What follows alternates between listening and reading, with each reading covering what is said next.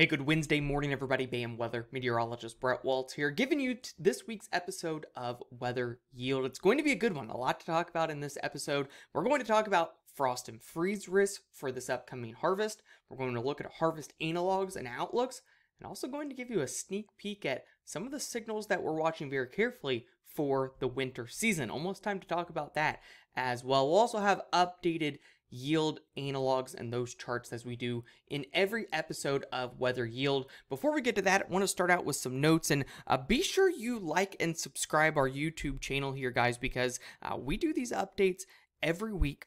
We talk about multiple different key indicators in terms of agriculture, but also we'll be starting to factor in some more winter stuff as we get a little bit closer to that. In today's episode, we're going to talk about an update on Debby. Additional heavy rainfall up the East Coast possible. I'm going to talk about an unseasonably cool pattern that's going to arrive as we go throughout this week. Wetter trends in the plains. It's been a little bit drier there. They need some rain in spots. Going to see more of that coming up, but a drier eastern ag belt. And then, as we mentioned before, harvest outlooks, freeze analogs, and then a sneak peek at some winter signals. Again, guys, be sure to hit the subscribe button on our YouTube page. Along with Weather Yield, we do severe weather live streams. We do impactful weather updates. We always do a tropical update on every Tuesday. And then we do some weather education on Wednesdays. So whether you're a BAM Weather client or a Clarity client, or you're just a follower of ours, we try to give you some information. Of course, if you want more detailed information for your precise location, more detailed extended outlooks, be sure to scan the QR code there and inquire about our Clarity platform and our services at BAM Weather. Let's start out here with a look at rainfall totals for Debby over the next 7 days. Debby is going to continue to slowly meander up the East Coast. We're still looking at some heavy rainfall totals, more than 6 inches additionally versus what has already fallen across parts of South Carolina, North Carolina, and then a pretty widespread area, 3 to 5 inches all the way through Virginia, Pennsylvania, New Jersey, New York. So some very heavy rain likely as Debby very, very slowly moves up the East Coast. Oftentimes when you get these tropical systems that move up the East Coast, directly west of them, directly west of the track, tends to be a little bit drier. We're seeing that this week with dry conditions for the most part across the southern plains, the Tennessee Valley deep south, and into parts of the Great Lakes and the eastern Ohio Valley.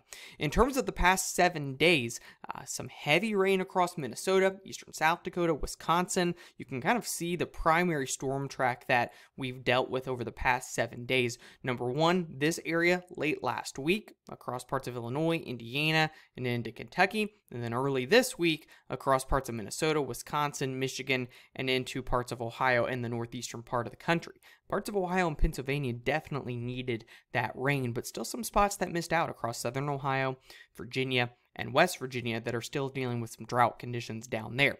Further off to the west, Nebraska, western Iowa, parts of Kansas, Missouri, Oklahoma, these are areas that have been drier, and if we look at the past 14 days, many of these areas across the western and the southwest plains have been a good bit drier than normal. You can very clearly see the storm track from the upper Midwest through parts of the Great Lakes and the Ohio Valley. Still some spots in there that missed out. It's common when we get these storm cluster type of patterns that there will be some spots that get missed out based on where they track, but the more widespread dryness the last 14 days has been, again, across the western plains. The good news is, if we look at the rainfall over the next 7 days, while there are some model differences, I should say next 10 days, does look like it's going to be more active, more rainfall opportunities for the western plains. Now, I continue to think that the GFS model, if you're doing training and you're looking at the markets, the GFS model has consistently been too dry as of late.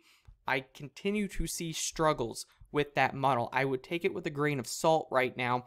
And if we take a look here over the next 10 days, you can see the European quite a bit heavier across South Dakota, Nebraska, Kansas, Missouri, and parts of Illinois. I am in more agreement with the European model compared to the GFS. I think the GFS is too dry in spots across parts of the western plains. So should be some relieving moisture in there possible as we work over the next 10 days. In terms of just our week 1 and our week 2 forecast, again, favoring the European model, the next 7 days should be some decent rain opportunities, South Dakota, Nebraska, Kansas, maybe Missouri. And then as we go through this week 2 time frame, we should start to see this storm track pick back up from the northern plains through the Midwest and into the Ohio Valley. Should be more rain opportunities in here as we go through this week 2 time frame, but I want to make the note. Areas further down to the south, southern plains, Oklahoma, Texas, Kansas, these are areas that probably average out drier than normal, and especially across Oklahoma and Texas. Not a lot of moisture over the next 7 days either, and so that's an area that will likely grow increasingly dry as we work over the next 2 weeks. It's also going to be hot down there. We take a look at temperatures. This is today. In terms of high temperatures, record-breaking heat possible down across Texas. Temperatures 106, 108 degrees, extremely hot down there, even for this time of the year. But then the further north you go, the upper Midwest, look at the northern plains. Temperatures not getting out of the 70s today, and that is not a one-day thing. If we kind of go through here, this is Friday, even cooler on Friday, maybe even some record-breaking cool temperatures. Look up here across northern Minnesota, northern Michigan. Temperatures not getting out of the mid to low 60s up here, and widespread 70s for the Corn Belt. As we go into early next week, slowly start to warm up a little bit, but still for the middle of August, this time of the year, temperatures in the upper 70s to low 80s for many across the Midwest. Very, very nice conditions for this time of the year, while heat continues down across Oklahoma and Texas. Here's how things average out over the next 2 weeks. Cooler than normal temperatures over the next 7 days, as we talked about. We do slowly start to warm up in week 2. I think especially kind of the 16th to the 20th of the month, more widespread warmer than normal temperatures will build in. Core of the heat will be across the southern plains. And again, just given recent model biases, if there's a risk, it's probably still a little bit cooler in this region in here, if there's any trend to watch. But overall, I do think that the pattern can be a little bit warmer as we work towards the midway point of August and beyond. Taking a look at soil moisture right now, there's a lot of corn in these areas that you see the blues, which basically means above normal soil moisture. Basically all of this area in here, and again, a lot of corn in here, dealing with normal to above normal soil moisture right now. Areas that have trended drier over the last few weeks, Kansas, western Nebraska, the western plains. We talked about this a few weeks ago, that this was an area we were a little bit concerned about in terms of some dryness expanding, and that has certainly happened the past 2 weeks. The good news is, related to Debby's influence and that stronger cold front, some of these areas will cash in on some much needed rain over the next 7 to 10 days. Now, in terms of fall, let's start talking about this. We did some research over the weekend looking at some of our top analogs, 2017, 2013, 2011, 2005, and 2001. Right now, top 5 running analogs as we work into this fall. These dates here represent when the first 32-degree freeze happened. You see a lot of orange on this table. Most of these analogs, really aside from 2001, had later than normal first freezes for a lot of these big cities: Peoria, Columbus, Des Moines, Fargo, Omaha, Indy, Kansas City, Minneapolis, St. Louis, Sioux Falls, and Wichita, kind of covering vast majority of the ag belt there. Almost all of them, again, averaged out later than normal for that first freeze, really aside from Wichita. That'd be the only spot that could be a little bit earlier than normal, and in some cases much later than normal. A lot of these recent weak La Nina or cool neutral years like 2017 had a much later than normal first freeze. I would say indications right now as a whole would suggest that we're going to deal with a later than normal first freeze, and probably frost as well for the vast majority of the ag belt. If we take a look at these analogs, and I added in 2016 as well as a 6th analog based off the weekly ENSO indications that I'm seeing right now, we're running somewhat close to 2016. It came off of a strong to super El Nino just like this year, so I did throw it into the mix. Doesn't really change the forecast. It's a hotter than normal one, especially across the central part of the country as we go throughout fall, September through November. In terms of precipitation, drier to the south. That'll be something I think we need to keep an eye on, is when does this actually develop, because I could see this area being wetter in September related to tropical activity, and then trending drier down there across the cotton belt in October and November as we kind of get past the peak climatology of hurricane season. I do think that as we go throughout fall, that there can be a little bit more of a La Nina-like storm track at times through the northern plains, and then across the Ohio Valley and the Midwest. I'll also make a note, some of these years, 2017, 2013, did deal with some late season severe weather. Fall is kind of the secondary severe weather season. That would not shock me across the Midwest and the Ohio Valley this fall if we see a little bit of that. Now, with that being said, I do want to mention a risk that I'm keeping a very close eye on, and that is, where exactly does our La Nina set up?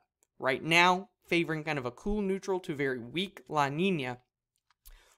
In general, years that have the coolest ocean waters more in the central Pacific near the dateline tend to be hotter as a whole.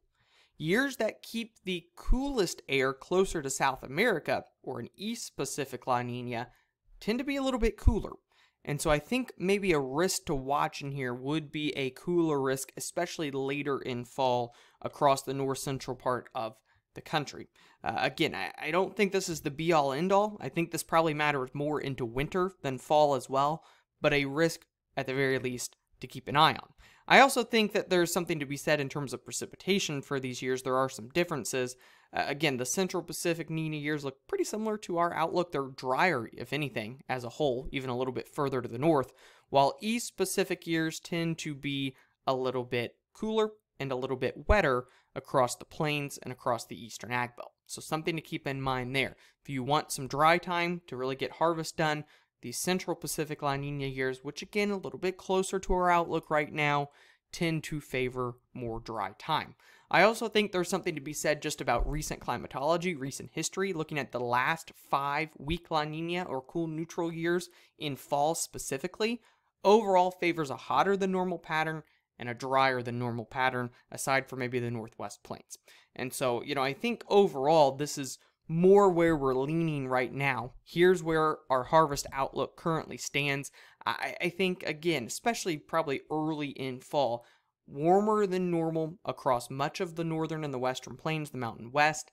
At times, maybe there can be some cold fronts that impact the eastern ag belt, maybe some more ups and downs for the Ohio Valley, and subsequently with that, probably a little bit more active as well for Illinois, Indiana, Ohio, and into parts of Michigan, but drier across the plains and down through the Tennessee Valley.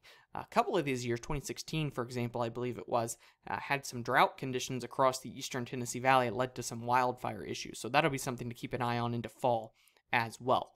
In terms of what these years would indicate in terms of yields, and I want to make a note, guys, we're at the point of the season where we also kind of need to factor in where we've been, but these are close enough, I think, to reality that they are usable for yield analogs. 17, 16, 13, 11, 05, and 01 overall average out 1.7 above trend line. And so 1.7 bushels above trend line there. If anything, wouldn't be shocked if it's even a little bit higher than that, given how active it was to start the season and really the lack of heat at times throughout the ag belt. In terms of soybeans, these also average out a little bit above normal. I will note a couple of years in here, 2013, 2011, which were a little bit drier. August and into September were a little bit lower. I think these are probably too low, but something to keep an eye on. It's been dry across the eastern ag, or it's going to be dry across the eastern ag belt first 10-ish days or the next 10-ish days or so. So that is something at least to keep an eye on in terms of soybeans, but still averaging out above normal. Real quick before we go, let's talk about some winter signals. This is the fun part of the forecast, looking out 6-7 months out ahead of time. At least just interesting to kind of take a look at some things. This is the NMME. It's kind of a multi-model ensemble of different American data. You can see the cooler than normal ocean waters along the equator. Note how it's kind of basin-wide, cooler than normal from South America all the way out to the dateline. Not really east-based or west-based necessarily, it's basin-wide. Why is that important? Because these years in general that are more eastern-based to basin-wide tend to be a little bit cooler. And if you look at its forecast, this particular model's forecast for winter, it's cooler. It kind of suppresses the warmth more down to the south, has some cooler air. This would be a more active storm track and more snow opportunities for the Midwest and the Ohio Valley, certainly compared to recent years. On the flip side, the EPS seasonal, note how it actually, if anything, has some warmer than normal ocean waters just off the coast of South America. It's more central to western based with the La Nina. these years tend to be warmer as a whole. You take a look at its winter forecast, it reflects that. It is a very, very warm winter forecast right now from the European seasonal model. If we take a look at just different years, there were 4 that I could kind of separate in terms of weak La Niñas as we head into winter.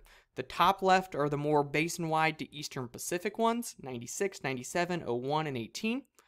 And the ones on the bottom are the more central-based ones. You can see the purple there, closer to the date line, 06, 09, 17, and 23. Those years would be the back half of winter. So it would be 05, 06, 08, 09, so on and so forth. If we look at these years, you can very clearly see the differences. If we are a weaker Central Pacific La Niña, it's going to be warmer. If we are a weaker Eastern-based La Niña, it opens the door for a colder and a snowier winter. Right now, I would say it's not set in stone one way or the other. We've been more Eastern-based, but the trend over the past few weeks has been to shift things a little bit further off to the west. So maybe we're somewhere in between the two right now, if anything. And if you have clarity, we do have our official preliminary outlook there on the Clarity platform and on bamwx.com. I'm not going to share it here yet. We'll talk more about this in coming weeks, but this, I think, is the big thing to watch. Where does the La Niña set up? Is it more towards the dateline? Is it more towards South America? I think ultimately that'll be one of the biggest drivers for the upcoming winter. Again, for more details, scan the QR code. Again, we have our preliminary winter forecast there on our Clarity platform for temperatures. And of course, guys, be sure to subscribe to our YouTube channel for more updates as we go throughout the week and for next week's episode of Weather Yield. Appreciate your all's time. Thank you for watching. Hope to talk to you soon.